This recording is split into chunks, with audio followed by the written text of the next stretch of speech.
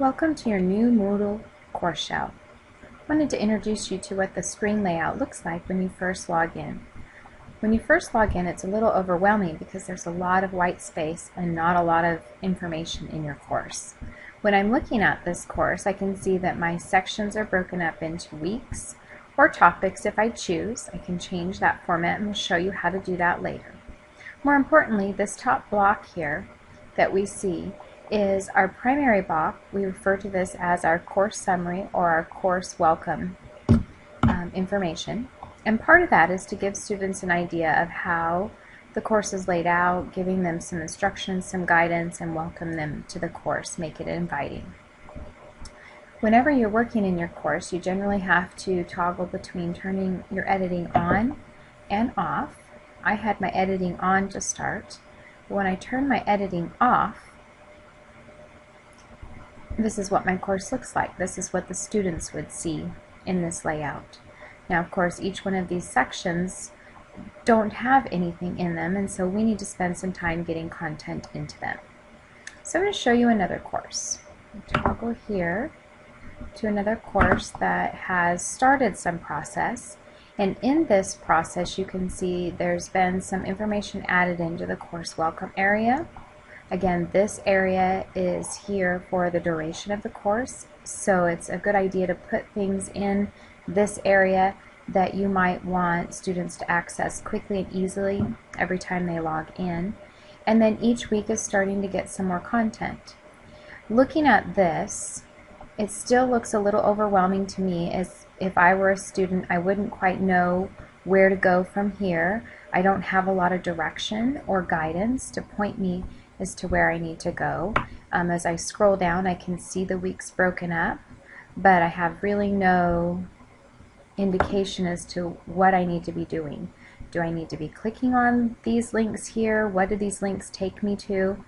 Because I'm an expert Moodle user, I know this icon is a forum, but a student who's new to online learning may not know that's a forum.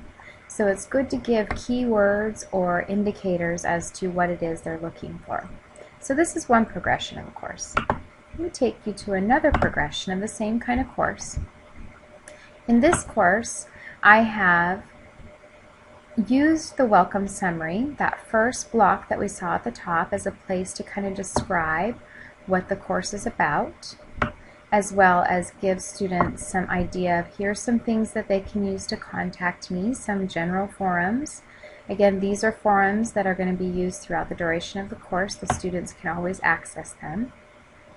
Some access to facts and resources that they might need.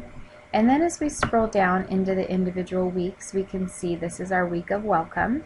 We're getting introduced to the course. I have some activities for them, so I've broken them down into a list essentially of what to do. I'm giving them keywords as to what to do with these links. When they see this link, oh, I need to read the weekly lecture. So when I click on this, I should see some lecture material that I would read. I need to post an orientation exercise in the forum. I need submit some sort of homework assignment. I need to respond to some type of survey. So in here I'm giving them some keywords that will help them understand what to do with those links. And as they go into each week, I try to stay consistent with providing them an introduction to the week, what it is we'll be covering, and then a list of their activities. What is it they need to do? So when you're looking at these courses, the different versions, I'm going to go back to them. This is what you would start with, a very blank template with nothing in it. Your goal is to get information in here and try to make it make sense to you and your students, to something like this where there are some links.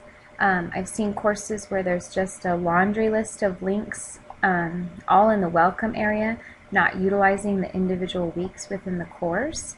But again, it's not giving students a lot of guidance as to where they need to go, what they need to do.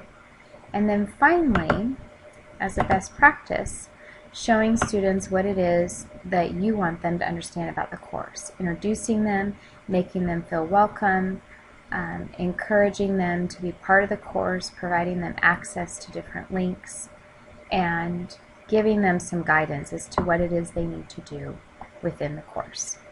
So take some time and think about how you might want your course to look and how you might use the tools or resources that we're going to cover to accomplish that.